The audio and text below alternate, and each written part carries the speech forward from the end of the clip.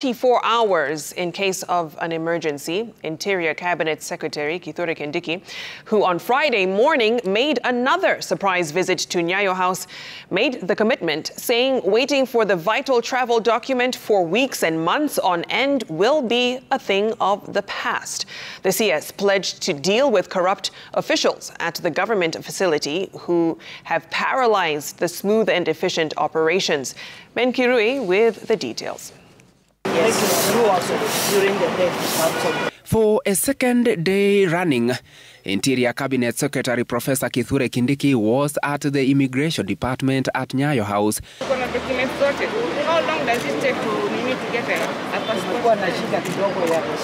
In the government's determination to eliminate passport cartels who have been swindling Kenyans seeking the travel document hundreds of thousands of shillings, Professor Kindiki with confidence, pledging that Kenyans in future will receive passports in just 7 days after applying and 24 hours for emergency and special cases. Once we achieve the 1 week timeline for the passport to be availed, we'll set a new target, and by that time we'll have acquired more equipment, more printers, and we'll have invested a little more in more personnel and more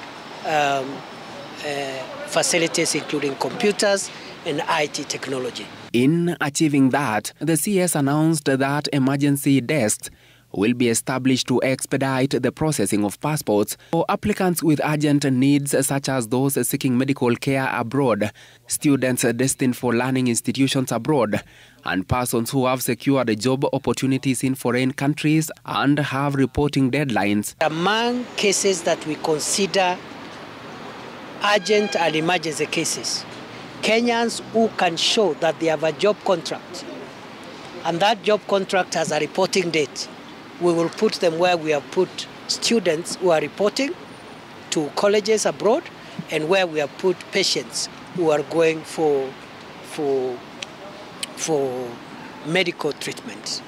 Professor Kindiki, while acknowledging the persistent problem of issuance of passports and Kenyans' bad perception of the government's commitment to dealing with the issue, added that his random visits will continue until the passport backlog is cleared.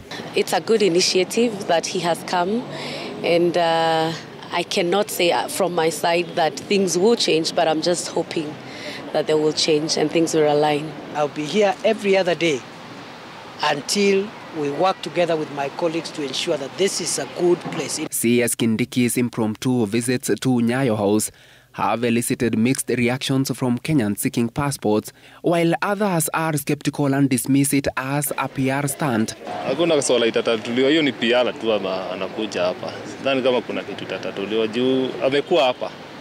Kutoka hii wachukue hii government ya Kenya Kwanza. Watu sijaona hili. All of us have been challenged. We want now to turn the story around. This place is going to be the most efficient service delivery point, not just in our ministry, but also we want to strive to be #1 across the public sector. Some have lauded the move, saying it will fix the problem. Please wafanya haraka juu tangu Januari mwezi wa 4 mpaka sasa bado hatujapata ripoti yote. Na bado tunacheleweshwa kuenda mahali penye tulikuwa tunafaa tuende.